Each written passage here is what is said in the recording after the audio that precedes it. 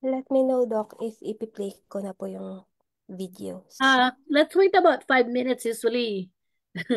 Ah, Nagdadatingan na. okay po. Mga 8:35, let's do it.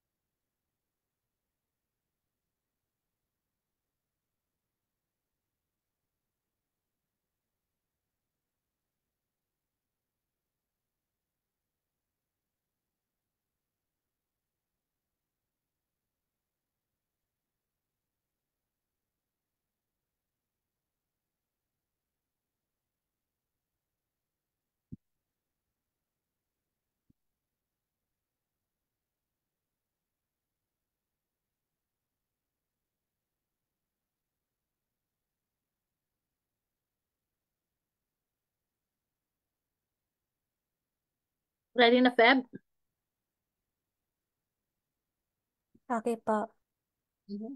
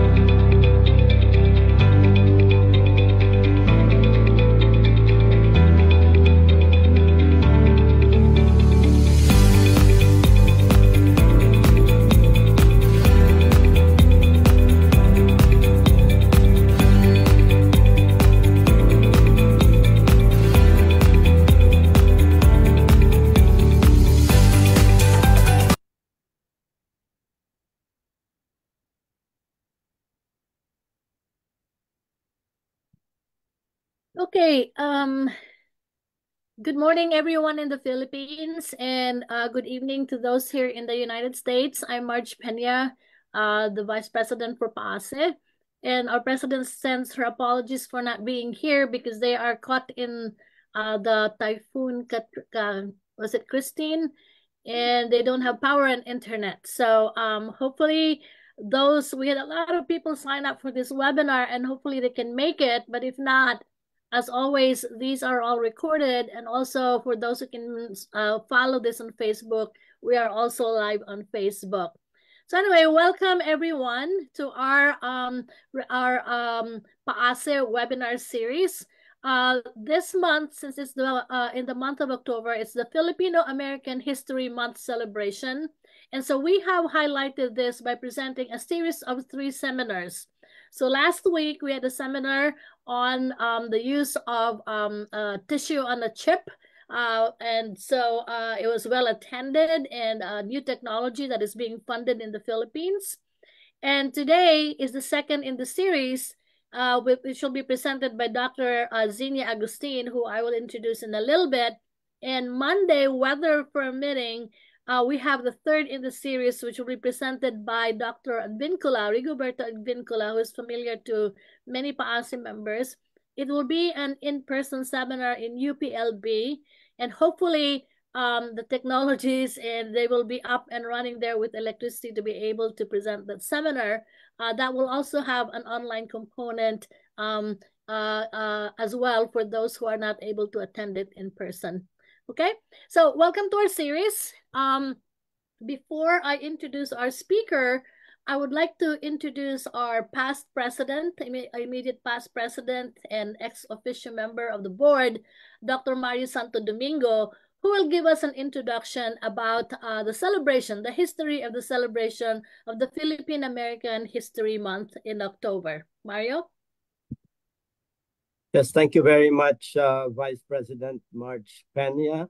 Let me just start, sharing my slides, and we'll be starting very soon. So this month is the Filipino-American History Month, and it's celebrated every October, recognizing, the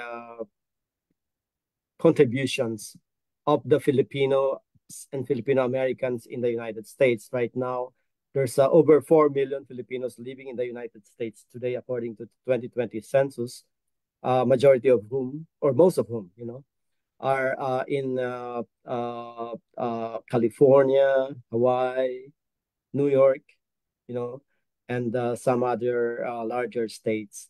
So the Filipino-American History Month, as I've said, honors the contributions of Filipino Americans to U.S. history, culture, and society. But it also actually looks back into when the first Filipinos arrived in the United States, and that was in 1587. It wasn't the United States yet, as we know it today. In Morro Bay, California, called the Luzones in Indios. There were the Filipino sailors who arrived on the Spanish galleon Nuestra Señora de Esperanza. So it was the part of the Manila galleon trade, which was a global network that connected Europe, Asia, and the Americas from 1565 to 1815. The celebration also recognizes the significant waves of migration of Filipinos to this continent, including Filipino laborers in Hawaii and California in the early 20th century, and the impact of the Immigration and Nationality Act of 1965. So with that particular act, there was the abolition of the quotas, but kept the immigration from the Western world. It also established a preference system that favored immigrants from with skills or family ties to U.S. citizens or refugee status, and opened the door to non-European immigration, including, of course, those from Asia. The Of course, these contributions span a broad spectrum, of areas, including healthcare. We know that many healthcare workers, including the nurses, are serving here in the United States. In fact, during COVID, a large number of Filipino nurses were, victims, of COVID. But the most important area that we are, of course, concerned today is, of course, science and engineering, because, PAASE, being an organization of scientists and engineers. So PAASE was founded in 1980, the Philippine-American Academy of Science and Engineering, at Purdue University, to promote scientific collaboration between the U.S. and the Philippines. So it seeks to bridge the gap between Filipino and American scientists, fostering innovation and enhancing the global Filipino community's contribution to science and technology. The PAASE was founded by Dr. Severino Ko, the founding president, and it had its first conference at Silais Hotel in Manila, in the Philippines, on January 6 to 8, 1981. So it has had a long history and has had an impact, in the practice of science here in the US, and of course in the Philippines, because we've been investing a lot in terms of building, the human infrastructure in science, in many places, of course, particularly the Philippines. One of the investments we have is, of course, the publication of the official journal of PAASE, which we call the Engg Science, or formerly the Philippine Science Letters. Now we call it the Engg, and we are open to, of course, submissions from you in many areas of science, technology, engineering, and mathematics and medicine. Please visit our website, scienj.org, to learn more about this publication. So, in closing, I'd like to again invite everyone to celebrate with us, the Filipino-American History Month, which serves as a bridge between the Philippines and the Filipino diaspora, celebrating shared history and achievements. Uh, let's explore together the Filipino-American history and engage with the global Filipino community through events and collaboration.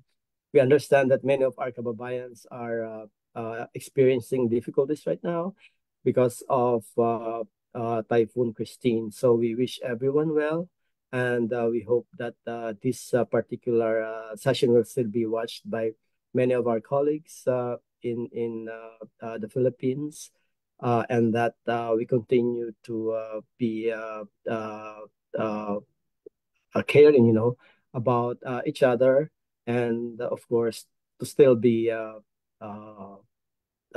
interested in science and technology, despite the experiences we are actually undergoing right now. So maraming salamat po, and I'll give back the virtual floor to Dr. Peña.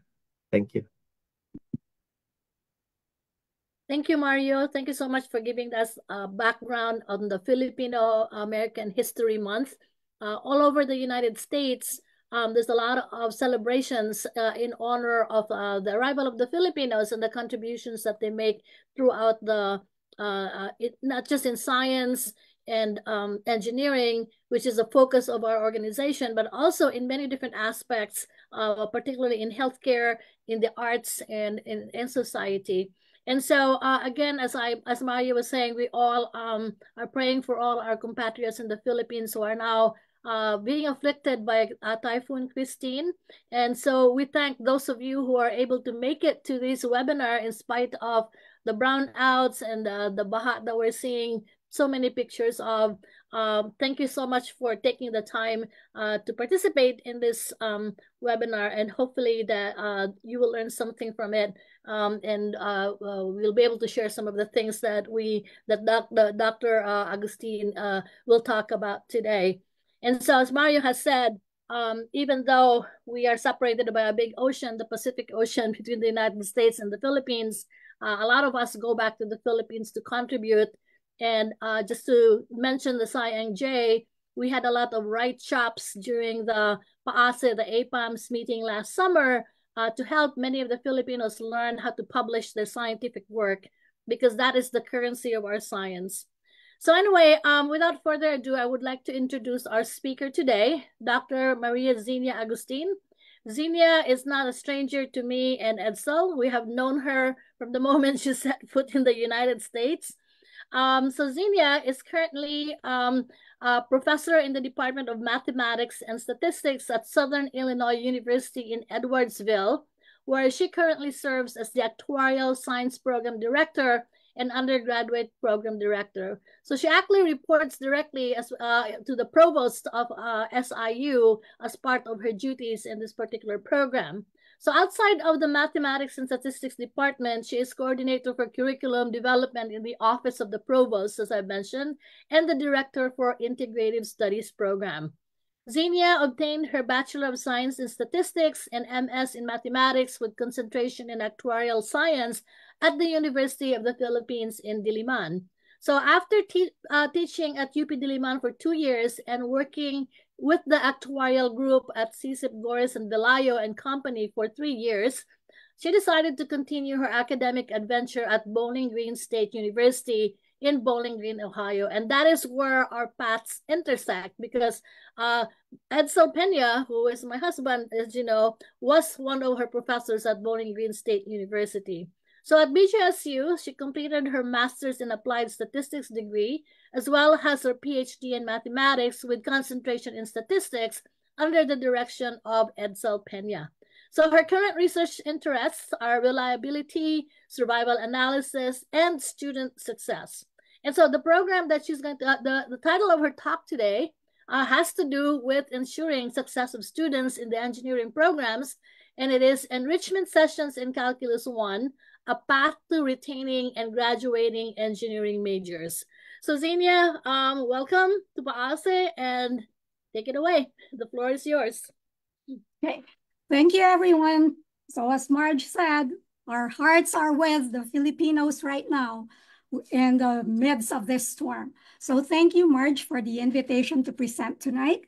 So this work is a collaboration with Marcus Agustin, who's my personal and professional collaborator, and George Pelicanos, who's the chair of the math department here at Southern Illinois University, Department of Math and Statistics. So this program came about as a collaboration with the School of Engineering and the Department of Math and Statistics. So in the United States, it has been documented that less than 40% of students who start as STEM majors graduate with a STEM degree. Now, if you read, and I know Edsel posted something lately, when you look at which majors are the best majors, they're all in STEM. So they're mostly engineering, then you have the mathematics in there. So if less than 40% who start as STEM majors graduate with a STEM degree, and there is growth in the job market, then this would impact us because we will not be able to fill the need of the job market. So what is causing STEM majors to get out of the STEM area? Well, unfortunately, it's math that serves as a barrier for them. So performance in early mathematics courses is one of the things that has been written in the literature as the main source of people getting out of STEM. And for engineering majors, unfortunately, it's not just one semester of calculus, but it's, whoops, did I forget to share my screen? Yeah, you have to share your screen. Oh my Sorry. gosh, I am, yeah, sorry. Yeah, okay. So for engineering majors, they need a 3-semester sequence. So that's a typical calculus sequence. So if they can't even complete the very first one, which is your calculus 1, then it's really a barrier for persistence in the major. So this is a problem that's known throughout. So universities have tried implementing various approaches to support students.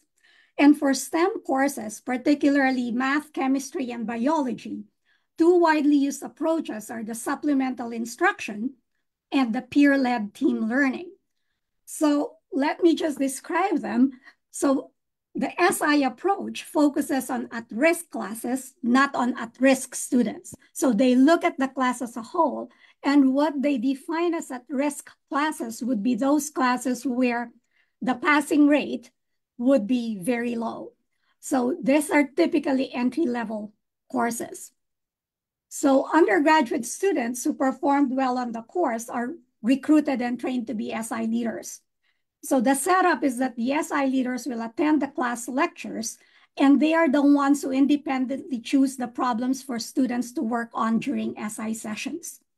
Now, these SI are voluntary. So the sessions are voluntary because their schedules are based on the availability of the leader and the students. Now, on the other hand, for the peer-led team learning, they use small groups. They still also use trained undergraduate peer leaders, but the framework that they have is that each group will have a problem. So typically it's just 1 or 2 problems per session because they encourage discussion. So they question, they analyze, and then they deliberate to come up with an answer or a solution to the problem. So the group members collectively develop knowledge and mastery of class material. But again, student attendance may be voluntary, and the work during the session can be graded or it can just be a pass-fail. So it's just, did you complete it or not? So what we tried to do is, well, we decided to take the best aspects of the SI and the PLTL models, and we implemented what we call as enrichment sessions in Calculus 1.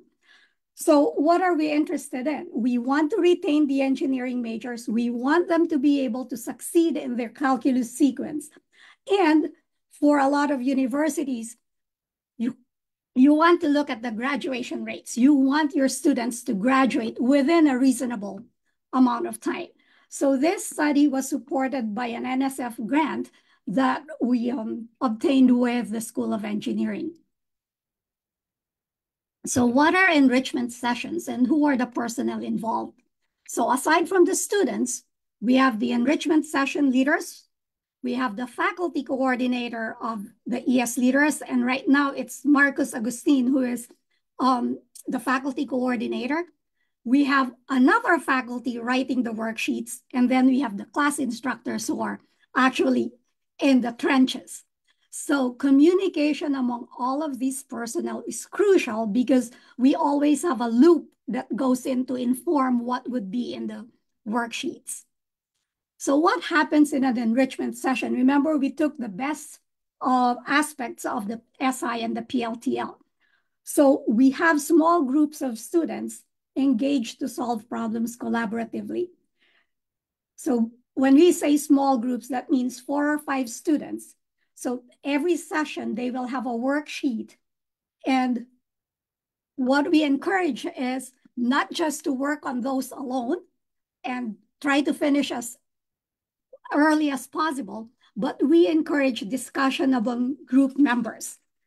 And so it's actually nice to see sometimes whenever the discussions are very lively among the group members. So who leads the discussion or who facilitates the discussion? These are, again, undergraduate peers, and we take them from engineering and other STEM majors. So you might be wondering, so what are in this worksheet problems? So they cover current course material, but also previous skills or concepts that students have struggled with. So we try and put those concepts over and over again in different settings so students know the importance of those foundational skills. Now, while we encourage discussion and deliberation, at the end of the enrichment session, each student submits their individual work, and these are graded by the ES leader. Now, we all know what human nature is. We want to always be comfortable with the people that we're working in. So every week, students are assigned to different groups. So we tell the ES leaders, okay, you have to watch out. We don't want all the good ones to be in one group.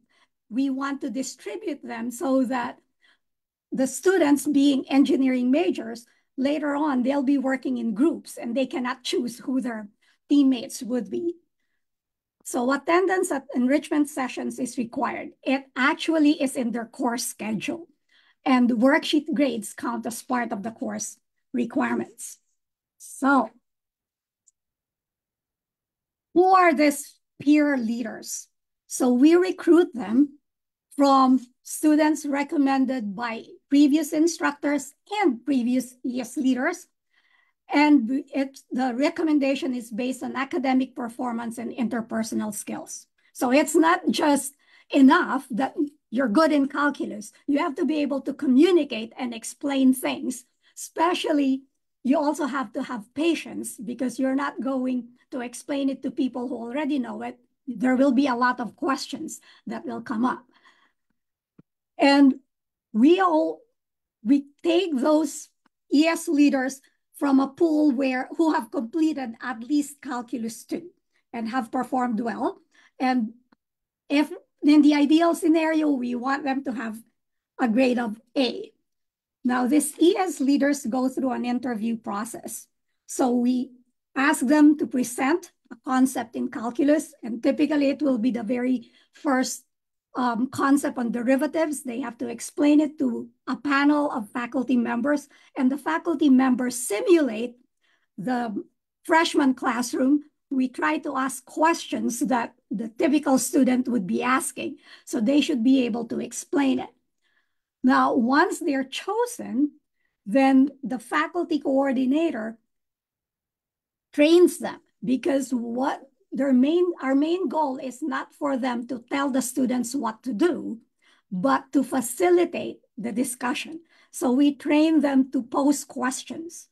Okay? So the questions have to stimulate the discussion or to lead to the students to be thinking about, well, how could I solve this problem?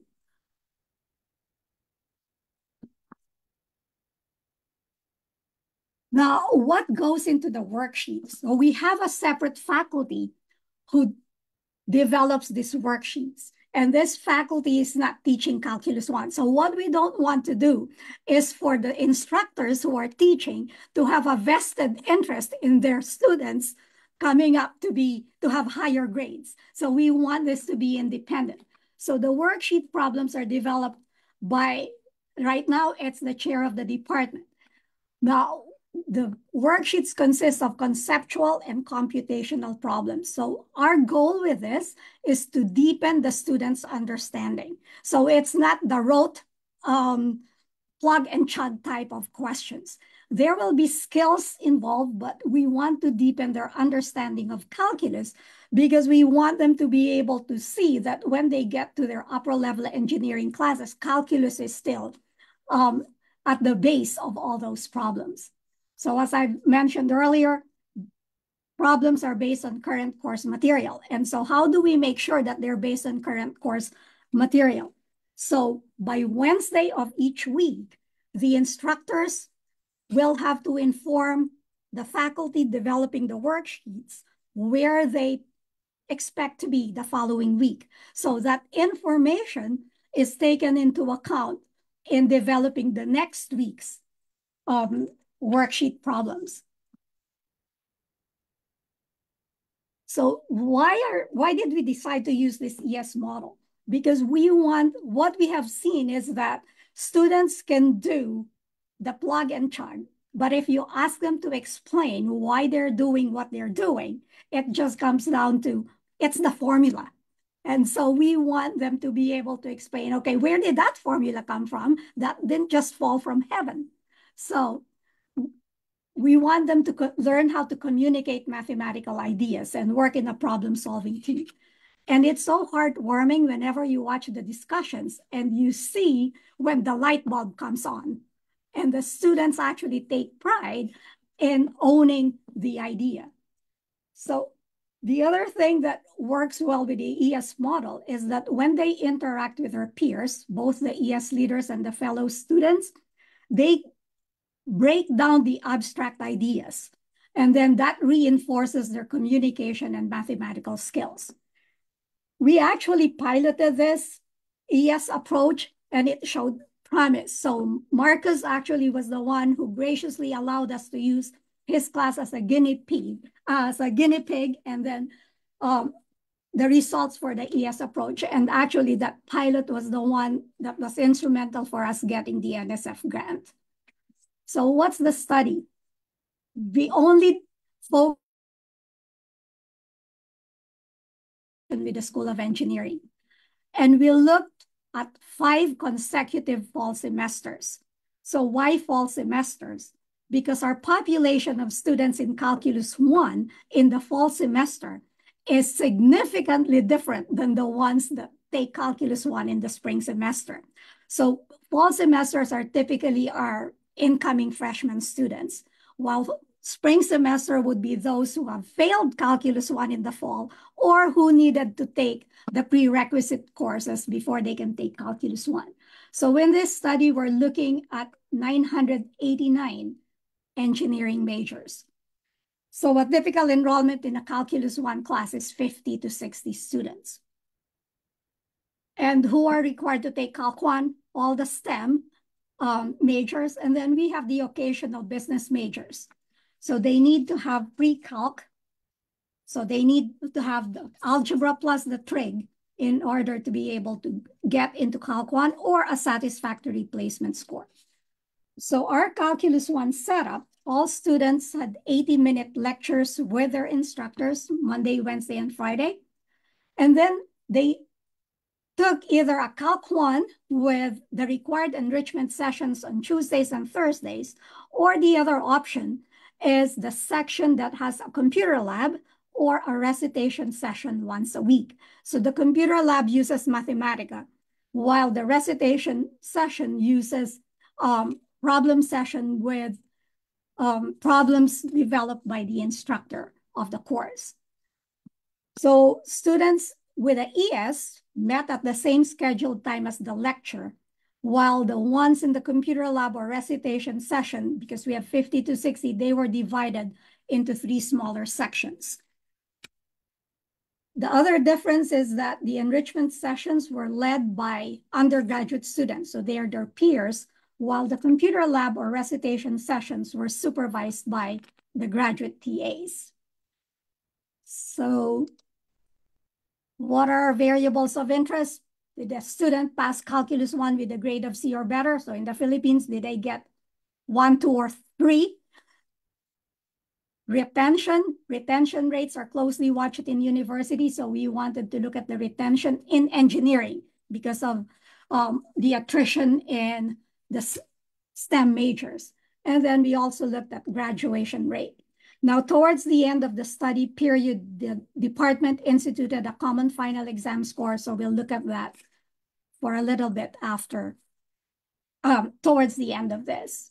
So as I've mentioned earlier, we have 989 declared engineering majors, and 479 of them opted to be in the ES sections. So we normally offer 7 sections of Calculus 1 in a semester, in the fall semester, and 2 of them are ES sections. And lo and behold, so these are not stellar numbers, but they're typical passing rates for Calculus 1. So for those who had ES, a little bit over 2/3 passed Calculus 1 with a C or better, while those in the non-ES, only half of them passed Calculus 1 with a C or better. Now you need a C or better in order to proceed to Calculus 2. So this was a result that made the School of Engineering dean happy, because they were able to have more students progress into Calculus 2. So when we looked at retention and graduation rates, since we have to follow the students until graduation, we're only looking at the first 2 cohorts so we can follow them for the 4- and 5-year graduation rate. The total number of students in the first cohort is 119,68 of whom were in ES sections. So if we look at the retention for the next year, so when we say retained, so that means the students who were engineering majors this fall are still engineering majors in the next fall, and they're still with the university. So if they didn't do the ES, roughly 75% retained as an engineering major. But if they did the ES, 85% of them were retained as an engineering major. So again, we're seeing the difference. And in the university, with all the budget issues that we're having, we always hear that every student that we retain is worth $10,000. So we're doing everything that we can to retain the students that show promise.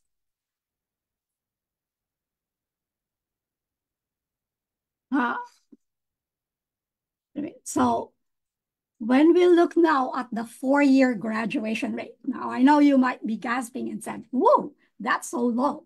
Okay, so engineering majors typically do not graduate in 4 years. So if we look at their graduation rate in 4 years, again, there is a difference from 23% to 32%. Now, Edsel is here, so I will let you decide what your level of significance is. I'm just giving the p-value. So you can decide whether that is a significant difference to you or not. But when you look at the 5-year graduation rate, which is the typical amount of time that it takes for our engineering majors to graduate, we go from a 50% to a 62% graduation rate. Okay. Now, in 6 years, we were only able to follow the first cohort. And we had, again, a difference in their proportion of graduation. So when we look at this data and when we present it to administrators in the university, they will always ask, so can we scale this up? Well, we'll say, well, we can scale it up with university support. Now, in the last 2 years of the study period, the department implemented the common final exam. So the common final exam is written by the undergraduate program director and reviewed by the undergraduate program committee. So again, in ensuring the independence, the committee members who are teaching Calculus 1 do not participate in the review. So they do not have undue advantage over the other instructors. Now, our department policy sets certain parameters for the common final exam. So there are certain elements that have to be in that common final exam in terms of the topics. And the thing also is that it has to count for at least 25% of the grade. So for this one, the data that we use would be for all students who took the final exam in Calculus 1 during those last 2 years of study. We could then, there is no distinction between engineering students and non-engineering students. But it also showed promise because when we look at the ES, so this now is the mean of their final exam score. Again, they're not stellar numbers, but we all know that whenever you have a common final exam and it's comprehensive, students tend to score lower. The typical student tends to score lower. So we're seeing here again that the mean, now remember there are always outliers in these groups. So the 43% versus a 68%. And that big difference is the one that divides the students who are the ones who would get a D or lower and those who would get a C or higher. So in order for you to have time for questions, so what would be my concluding remarks? This enrichment sessions, they're showing promise. So we applied for a grant through the university and they gave us support. The department is currently using enrichment sessions in all Calculus 1 sections. Now, we have to look at it and we'll see that this is such a big ask and it's labor intensive. But we're trying to investigate the effectiveness of this scaling up because now we want it for all students in Calculus 1, not necessarily just the engineering majors.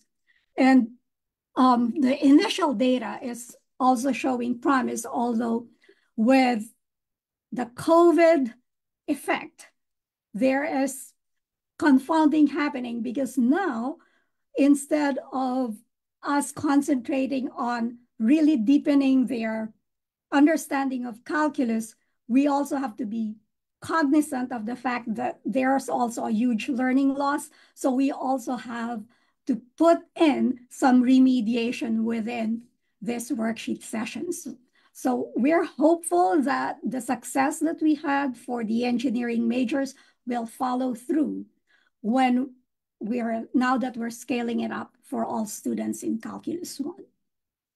So that is it. Thank you very much for your attention, and I will be open to questions, comments.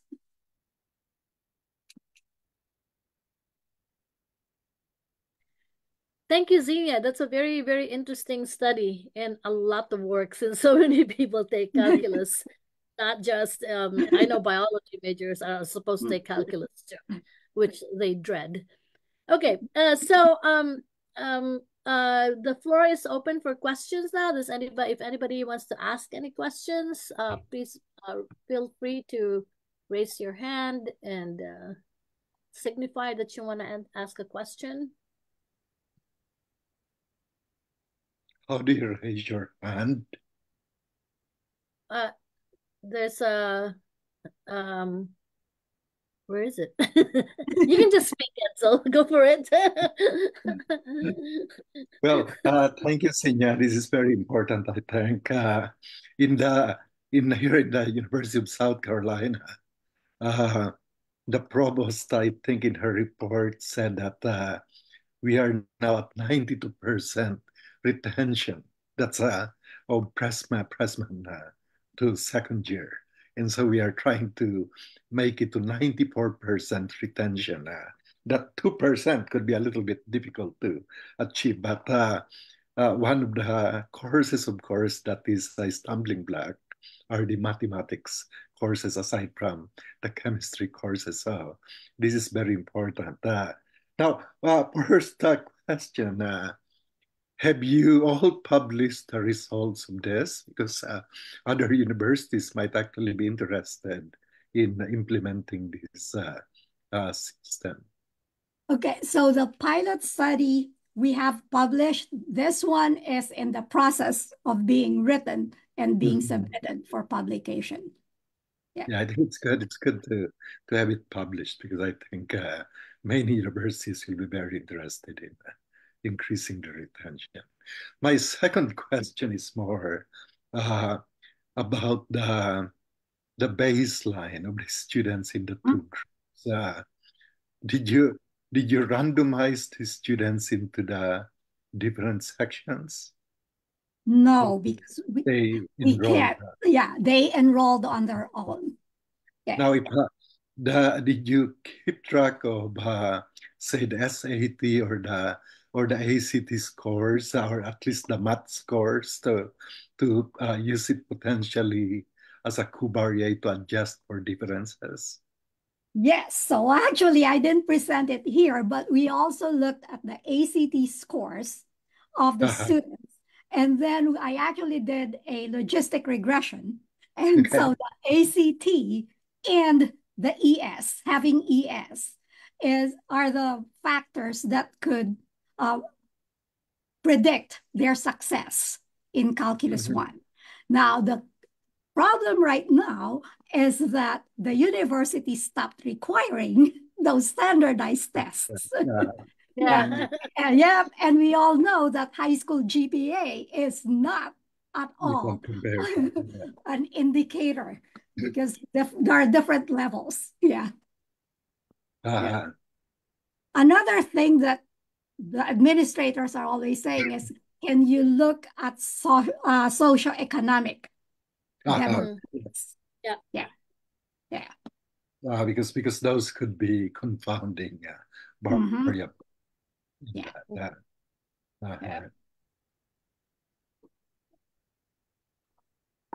Billy has a question. Billy knows how to raise his hand. Yes, ma'am. First of all, I'm almost afraid to ask this question. You know, why would a doctor be asking a statistical question? I did get a 1.0 in calculus in pre-med, but I was able to compute, but I hardly knew what it was for. I'll just start with that. But I had the same concern as Dr. Peña, Dr. Edsel Peña's question with regards to the randomization of the students. So if you start a statistical problem and you're trying to compare whether one group is really better than the other, and the parameter that you are trying to isolate is the ES experience. So what if one side was actually intellectually more powerful, to use a word, than the other, and you know, they choose that class? So how then could you then conclude that ES will assure that there will be civil engineers like my brothers? Okay. Yeah. So related to Edsel's question, what we did was to look at their ACT scores when they were still available, and there was no significant difference between the ACT scores of those who chose the ES versus those who didn't choose the ES. And so I know that's a limitation of the study, but here in the States, you really can't randomize them because the students will say, I have the freedom to choose whichever section I want to go into. And so we will run into problems when we force them. And then if they end up not doing well, they'll come back and demand their money back. Yeah, but that's definitely a limitation of the study. Yeah. So in your expansion effort for this, that entails a lot of work from student volunteers or students that are chosen to be the tutors or whatever, Yes. the leaders of the group, and then a lot of commitments from the faculty as well. So how does that affect people who want to carry out the whole study of teach calculus in the department? Are there people opting not to teach or teaching later? So actually for the ES leaders, they're actually one of the highest paid student workers in the university. So we pay them. Yeah. So this is like a job, a university job for them because they're expected to spend 9 hours per week on their duties. Now for the faculty who's doing the worksheet, that's a course release. And then the faculty who's coordinating, that's also a course release. So that's why we had to beg for money. And we told the university, if you want to see success, well, we have to invest because it will not be for free. Yeah. So it's also when we started this, the NSF grant funded it. Then our previous chancellor had what he called as an innovation grant, and we applied for that, and we got that, and it's still ongoing until now. Yeah. The other question I have is that these are mostly focused for the engineering students. What about non-engineering students So to take these calculus? Yeah, so and are right terrified of it. Yeah, so right now it's available to all students. So all Calculus 1 students now avail of the enrichment sessions. So we didn't have a study on the non-engineering because this was a collaboration with the School of Engineering. So we were trying to please them. Yeah. No, sorry, I'm not sure if anyone is in the Philippines in the audience, but is it the same problem that we have here in the US about students having difficulty with mathematics? And is it the same case in the Philippines? How is that? Maybe there's nobody from the Philippines. There are a lot from the Philippines. So anyone in our audience can answer that question in the engineering field? Don't be shy. There's a question from Jojo Blanza on the chat box. How about the ES student leaders? What do they get in return? Do they get additional grades? Or they just get paid? Yeah, so the ES leaders actually get paid.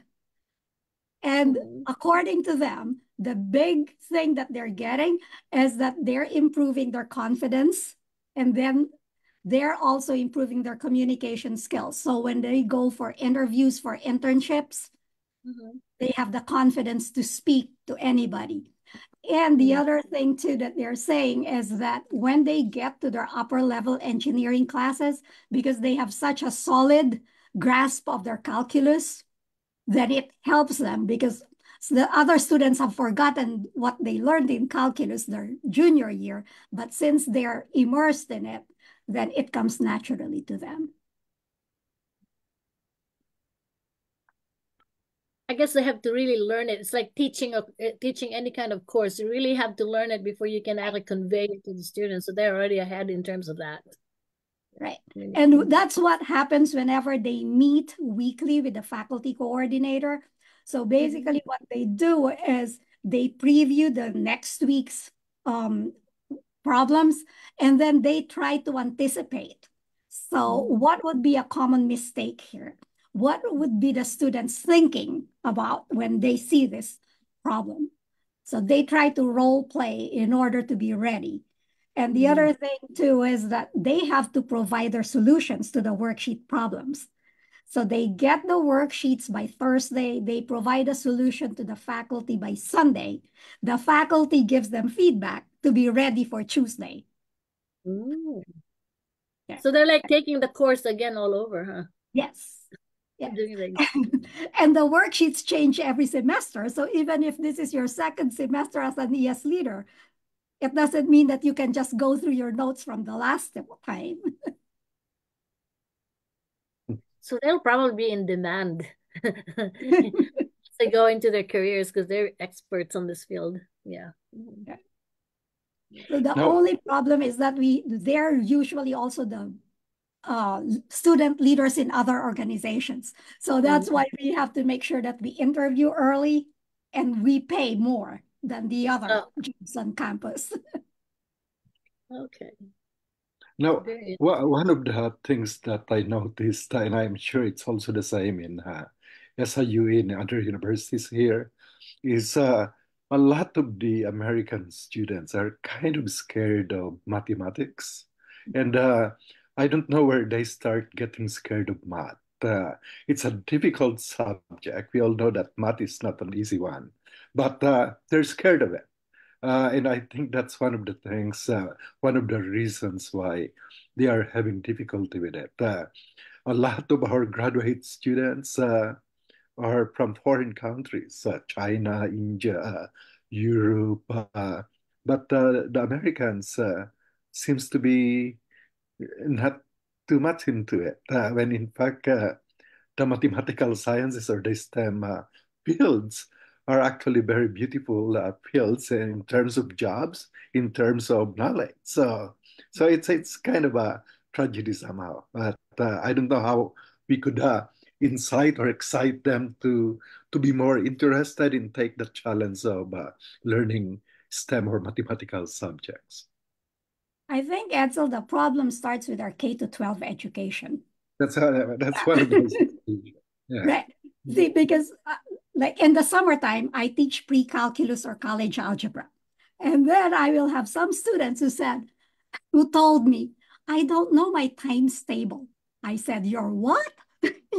So they haven't memorized their multiplication table.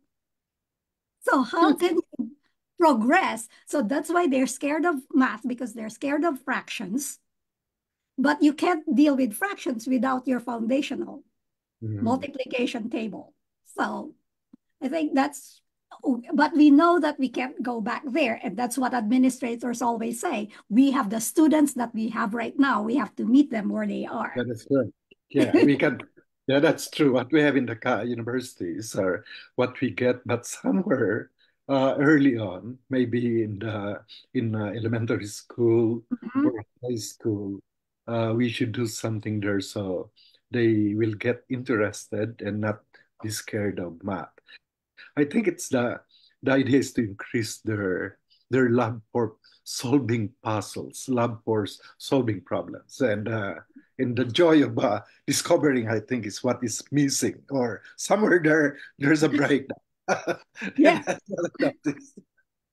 And I think it's now the generation where they always want hacks. So they always want the easy solution. That's the thing, and I think we teachers down the line are in some sense at fault also, because we try to cater to the students and say, let's make things kind of easy. But it's not an easy subject. You have to go through it to enjoy it. We all know, I mean, I took calculus, it wasn't easy, but I love it. I learned a lot from it. So in any other mathematics class. So I think maybe we try to pamper students. We try to make it easy for them. when life is not easy. So I think something has to change. Yep, that is true. So, but I learned from you, so I tell them what Yeah. the Learn the standard hard is. way. Yeah, you Yeah. tell them what the standard is, and you provide scaffolding for them to get to your standards, not lower the standards to make Yeah. life easy for And them. I still do that. I'm Yeah. teaching a very abstract class this year. This year, and this is actually my joy because when the dean appointed me chair, he said, "You don't have to teach for this year." I said, "I want to teach because that's my only joy." Teaching. I put it at a level, and I said to the students, "You really have to try to do this. We're not going to make it easy. You have to learn it." And after some time, they kind of enjoy the process of learning and solving problems. So I Right. think not make things easy when they are actually not easy. The joy is the problem solving, the discovery. Yeah. Yeah. And I You think look like you have something to say. Billy? You're muted, Billy. I think he just wants to smile. Okay, Zenia, did you have something to say? well, um, and I think when we have the freshman students at the university, we also have to teach them not just the math, but we have to teach them the study skills. Definitely. Because a lot of them will say, I didn't have to study in high school. And then they get to their first math class in college, and the expectations are now different. I'm not going to remind you that there is a problem set due. If you miss it, then you miss it. And so the the thinking that they have from high school to college, it's really a big leap. Yeah. And I think it falls on us also to teach them how to study to be a better student. I think it's kind of true for a lot of STEMs because I see the same thing in my advanced biochemistry classes, and even the ones who already have an undergraduate degree, they want to do an A in biochemistry, but they have never taken organic chemistry or never taken starting biochemistry. So I'm just like, hang in there, tighten your seatbelt. We're going fast. Need to catch up. Yeah. Well, I was reading an article, and now the doctor in the audience will might cringe. Billy. So they are saying that they want to take out the chemistry prerequisite for med school. And Oh, I'm thinking, I don't want my doctor not to know any chemistry at all. Yeah.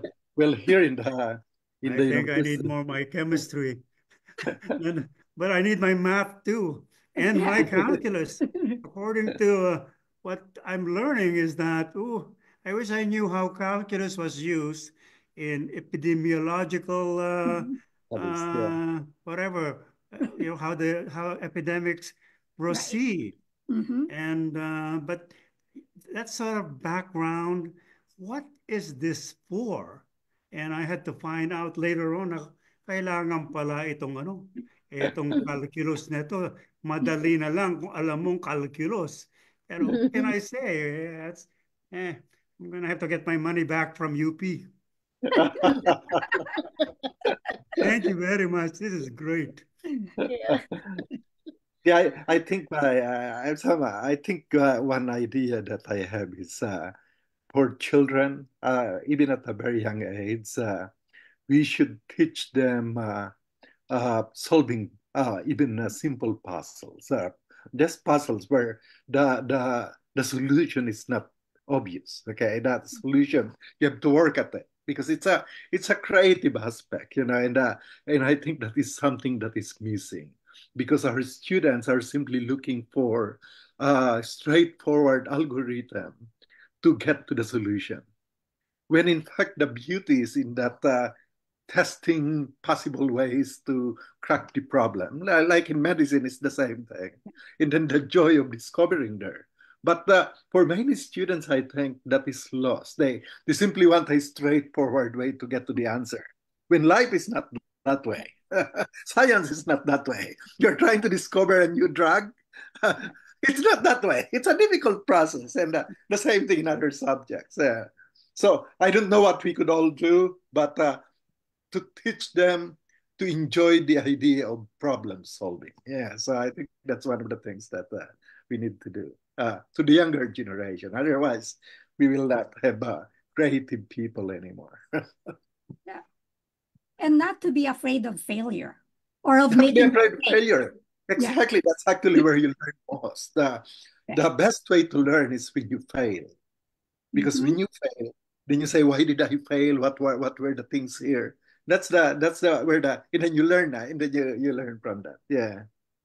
I think we're sometimes, particularly, I see that a lot in the US also. They want everyone to succeed. They don't even want to give honors because we cannot make people be better than others. And that's not how the real world is, you know? And so in my lab, when I'm doing an experiment, if everything works, I start to get worried because I'm not learning anything new. Why is everything working this way, right? So, you know, we need to think that failure really is a lot. You don't want you fail, but then you have to get up, you know, and that's where you learn a lot in life. Yeah. Yeah. And I guess, Marge, earlier you mentioned about AI.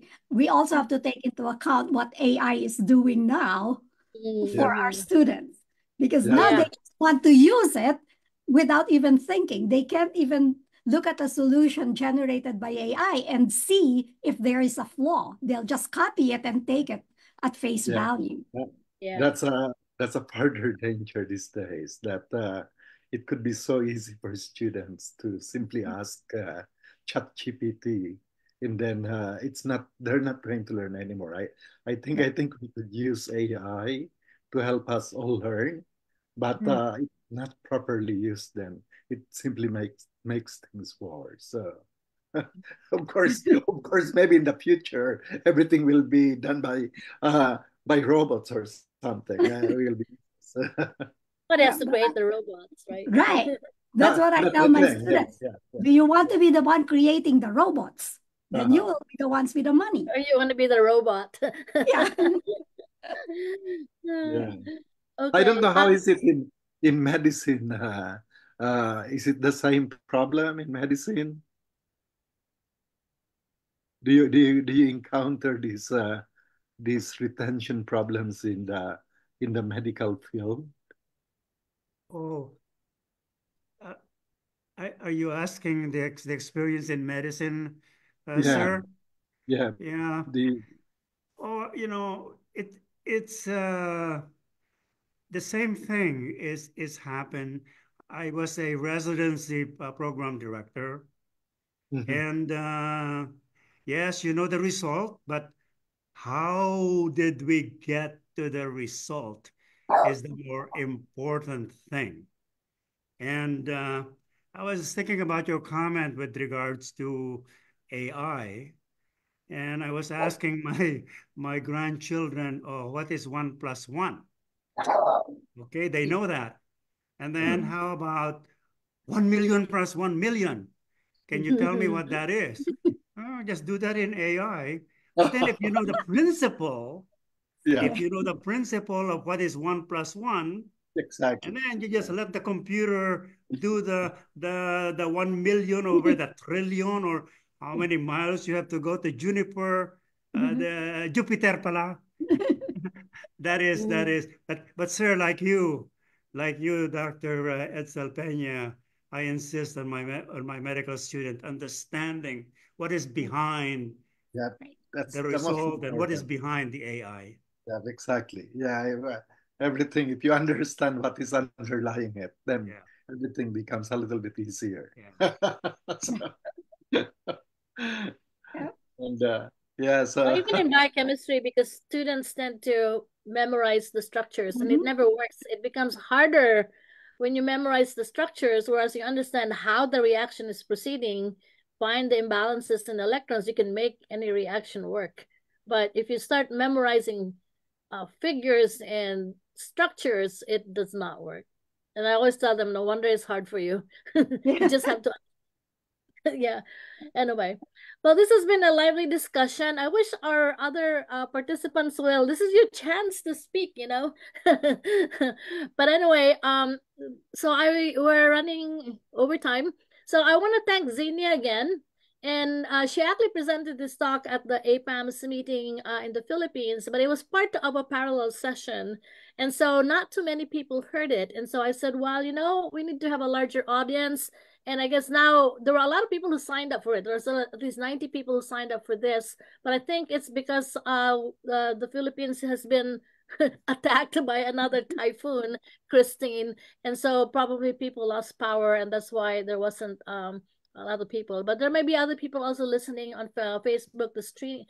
We're streaming live on Facebook. But also, I know that people go back and listen to these recorded sessions, which are all posted on our YouTube channel as well as on our webpage. So we've expanded actually our capacity to store a lot of these webinars because people go back to them. And normally, from what I hear, is even though we have a little audience now, some people have had like 1,000 views on YouTube because they go back to see this. So thank you, Zenia, for this very exciting talk. All of us have encountered difficulties in calculus, including me. I had to depend on my I have my ES, my classmates, and I remember. Oh, and I do remember going to physical chemistry. It was all calculus, and guess who was enjoying my physical chemistry? It was Edsel. So I said, "Oh, I love this problem. Like I hate that problem."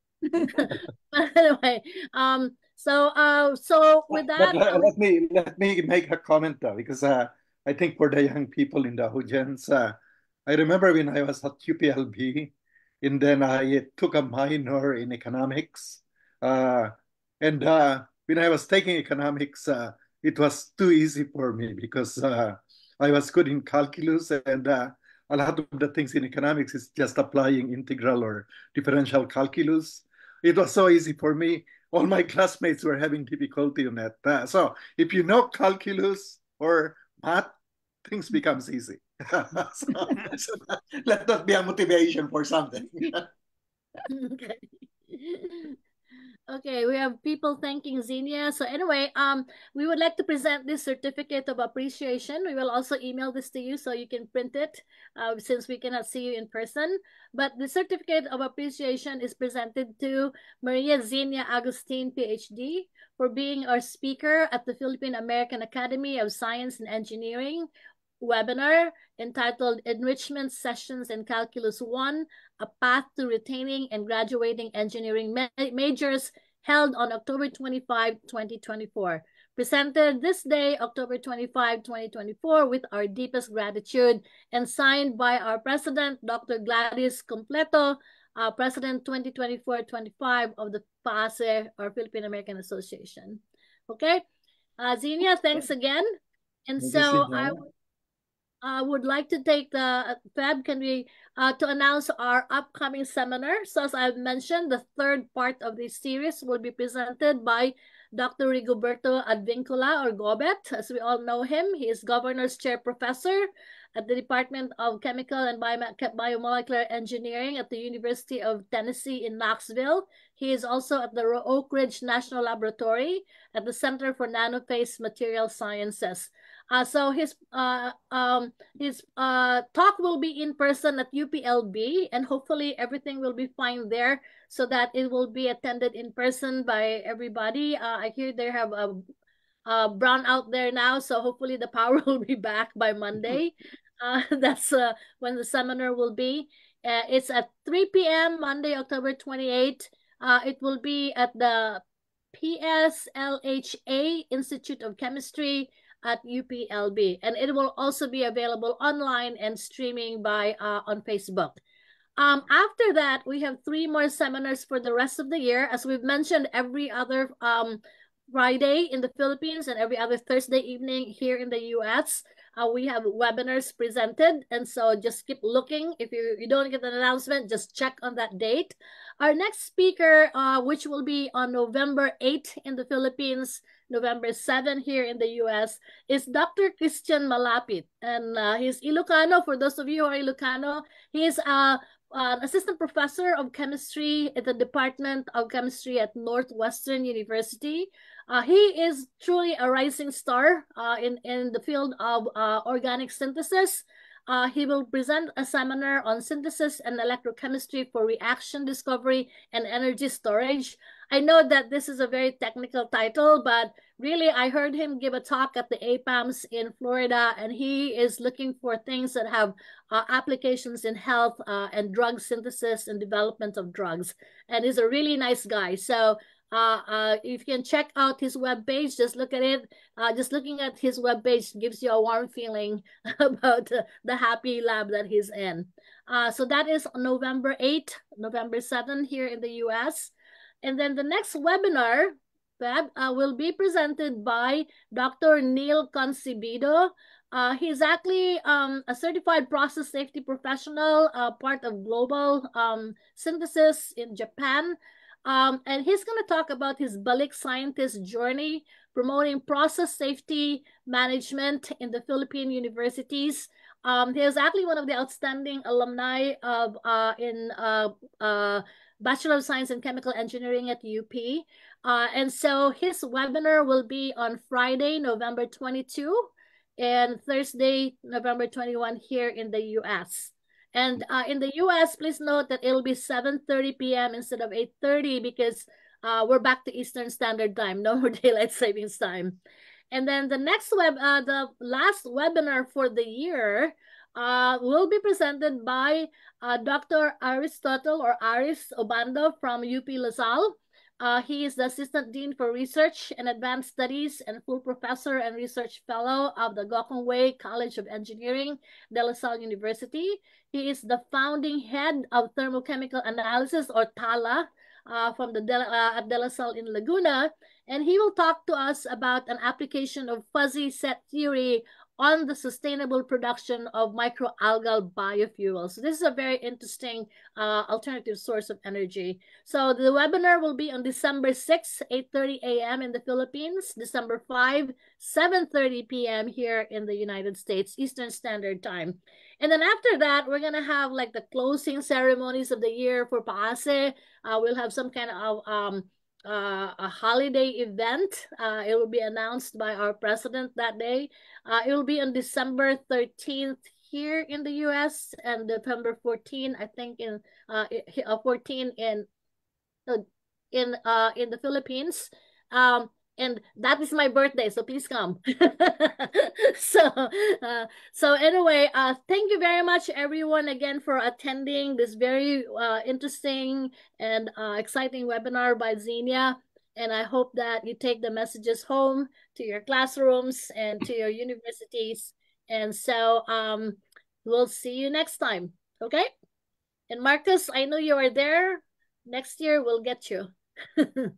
Okay, thank you everyone and good night. Or good morning pala sa Pilipinas. And I hope you're all fine. Sana hindi kayo binaha. Okay. All right. Thank you. Thank you, Fab. Thank you po. Okay. Thanks, Zenia. Thank you, Thank Mark. you. Hey, Marcos, nagpakita ka. Okay, bye-bye. Bye.